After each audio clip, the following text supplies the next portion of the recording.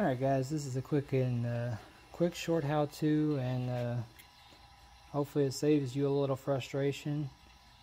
Replacing a lock cylinder in a 1997 Honda ACTY van. This specifically is a van. It's a street van with the automatic transmission. May also be applicable to the manual transmission, but I'm not exactly sure. I know the part numbers for the entire assemblies are different, but they don't show a lock cylinder by itself, and I couldn't really figure out where to order aftermarket parts for this thing as far as replacements, at least for something like this. Anyway, what you need to do, take the steering wheel off, take this cover. There's a 19 or 21 back here. Pull that out. This whole thing comes out of here. 4 columns, shroud bolts, all Phillips. Drop those down. There's a metal clip that holds the two pieces of plastic together. Take that off, and then all your shroud is out of the way, and you got what you see before you. Next thing you need to do, right here, this little hole, there's a set screw that holds this lock cylinder in here. Take that guy out, and if you're fortunate enough to be able to turn your ignition at least sometimes, turn your key to accessory, and then come up here and you see this little hole right here, and you take your pick, push that guy down, and you can pull that whole lock cylinder and everything out of there. And what I used to replace it with was one for a 91 Honda Civic.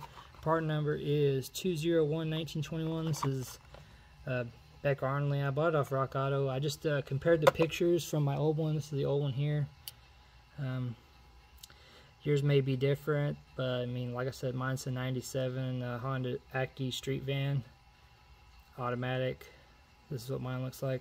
And now if your ignition lock won't turn, you will have to drill out this guy right here, drill it completely out through that same hole.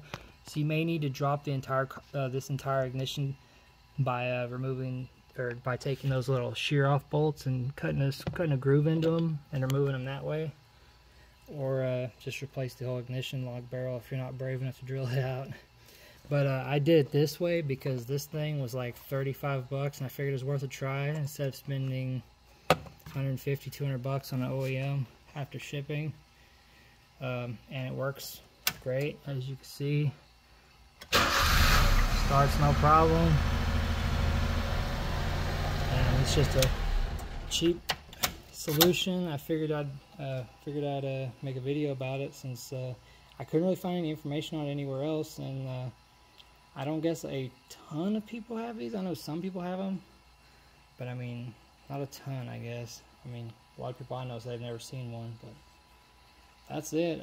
Hopefully this helps somebody out there that's having trouble with their ignition. And thanks.